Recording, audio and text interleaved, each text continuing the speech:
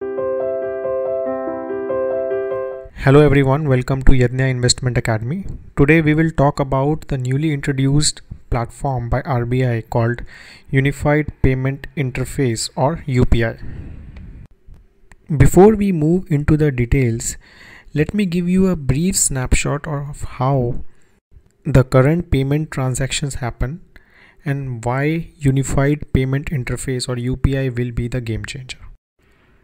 These are the various methods of payment transactions currently, with obviously cash leading the way in especially retail transactions. Some estimates says that more than 80% of retail transactions happen in cash, and these are all electronic based methods. So if UPI becomes successful, it can make some of these methods of transactions redundant in near future. Nandan Nilekani has called this as a WhatsApp movement of banking industry in India. Like WhatsApp disrupted the messaging business for telecom companies, Nilekani argued that the banking business in India will also be disrupted as payment will move to mobile and lending to algorithms. For a very long time, bankers, regulators and political establishment have lamented the fact that India is a very cash heavy economy. But things are going to change very soon. According to BCG and Google, digital transactions in India are going to increase 10 times by 2020. And it may overtake cash transactions by 2023. These figures looks insane considering the current situation, but with UPI things can change really very quickly. So now what is UPI? Let's discuss in detail. UPI is the new boy in the payments market and has the makings of a blockbuster. It is an interface which basically serves three goals of RBI: universal electronic payments, less cash society, and financial inclusion. UPI is easy, mobile first, instantaneous, always available, interoperable, cheap, secure, reliable, open source, and both pull and push platform. UPI is going to make sending money and receiving money as easy as sending a text message. Imagine a situation where a farmer sells his produce in the mandi and gets paid by UPI. He immediately gets a confirmation on his mobile and uses the same money to pay his daughter's school fee, pay his EMI and pay his electricity bill before leaving the mandi. UPI is a mobile first interface where most of the transactions will happen on mobile, and therefore 19 banks have already launched or are about to launch their UPI app on Google Play Store. In the long run, UPI may replace the current NEFT, RTGS and IMPS system. These systems needs mandatory information of the recipient like bank account details, IFSC code, account number, etc. But with UPI, only unique ID of the recipient is required for an instant transfer at any time of the day.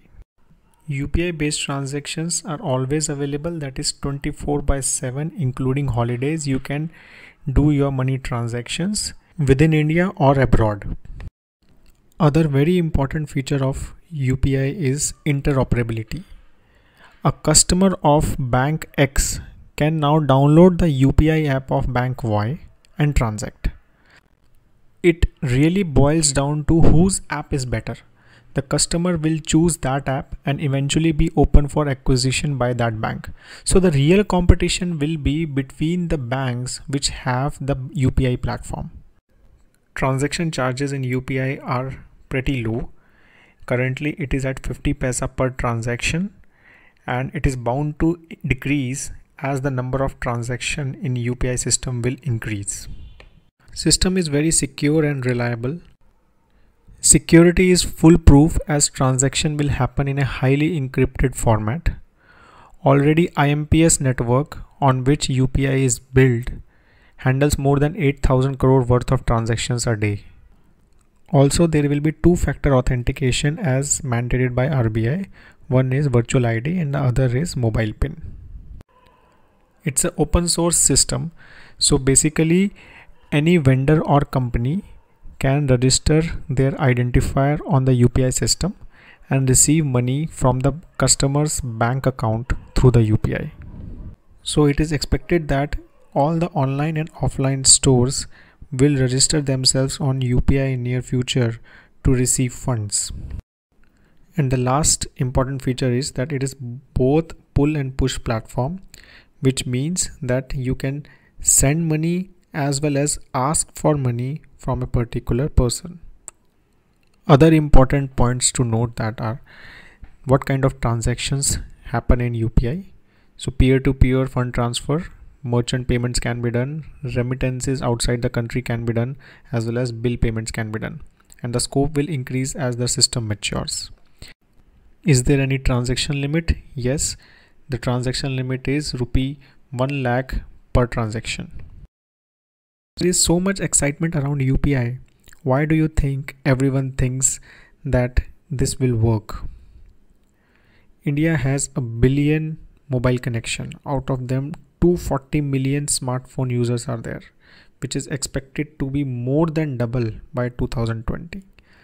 There is a large-scale fiber optic network initiative being driven both by the government as well as by the private sector. The Pradhan Mantri Jan Dhan Yojana has made sure that everyone has access to banking. Debit and credit card penetration in India is dismal, majorly due to lack of good banking system in small towns, as well as higher cost of credit cards and debit card management by the banks in small towns. In India, debit card is majorly being used as an ATM card for withdrawals, which clearly shows the dependent on cash transactions. So these top 6 factors tells us that infrastructure is available, as well as there is a demand and need for such a UPI system. The next factor states that it will help in large savings for the banks, especially in ATM maintenance and paperwork. With UPI, the dependence on ATM will bound to decrease, which will help in saving costs for the banks, as they are spending millions of dollars currently in managing more than 2 lakhs ATMs in India.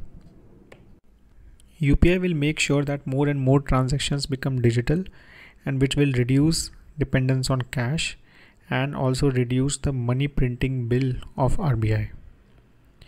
Also, there will be a lesser black money usage with lesser cash transactions. So all these stakeholders will make sure that this system works, as there are huge benefits for them. In the end, a very important question remains: how UPI works, which we will discuss in our upcoming video. Hope you now understood what is UPI and why there is so much excitement around it. If you have any question, please do write in the comment section below. Till then, have a great time ahead.